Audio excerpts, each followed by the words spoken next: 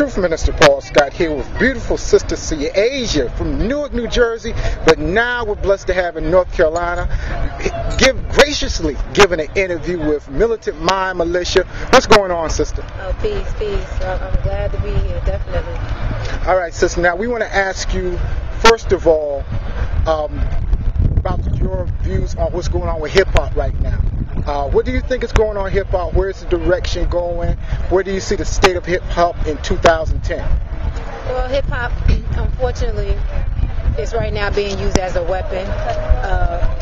The powers that be, whatever, the powers that were given, it doesn't mean that they really exist, recognize the power in hip-hop in terms of how rapid information could be shared just by the attraction of music and sound.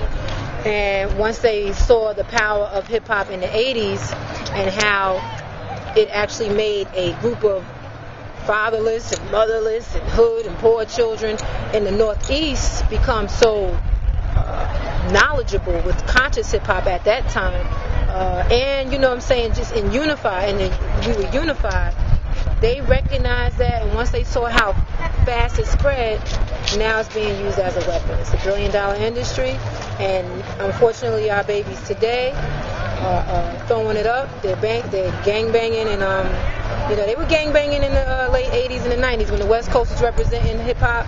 They applied gang culture in it then, but you at least had a balance. There's no balance anymore, so anything of one side is dangerous no matter what. So that's it. It's a weapon in 2010. All right.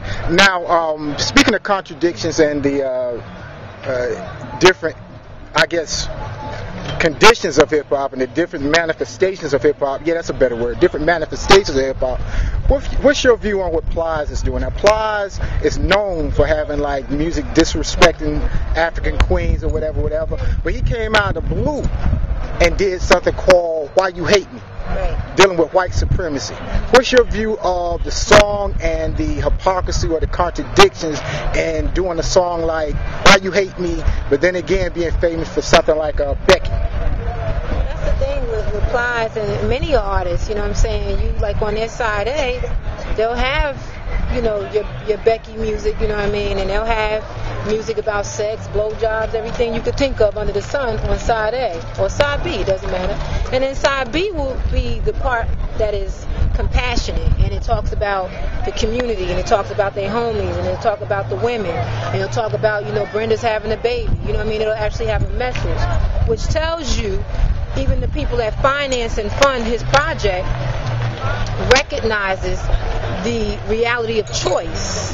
You know what I'm saying? So that's the thing, you know what I mean, with everything in life, including hip-hop and music, that they will have music that will have either you choose savagery or you choose righteousness. You know, it's a choice. Even with me, I mean, I still listen to my Mobb Deep infamous album. I still listen Give Up the Goods, and that's a song about sticking people up.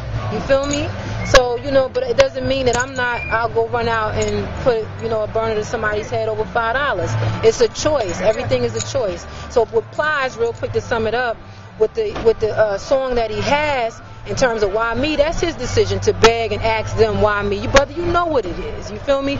You are in the same meeting rooms with the same kind of man, so you know what time it is. The why me is a plea or a begging of why you doing this to us. Who gives a shit what they doing? That's our problem now. They make what an alleged oppressor be relevant in their reality. Those are my sons. I'm not asking them damn crackers about why me. I am who I am. I'm the mother of civilization. So he could ask why me, not me. I know exactly what time it is, and it doesn't apply to me. Why you, homeboy? The hell applies? All right, sister, now I know you're doing a lot of stuff with stopping the violence in hip-hop. How's that going, and what's the future for that as far as stopping the genocide and menticide of our people? True. Let me say this in terms of like Lil Wayne and Waka Flocka, because you know these are the names that always come up in terms of the menticide that's going on inside of the hip-hop. And I would say, yes, they are a detriment to our youth, no question about it.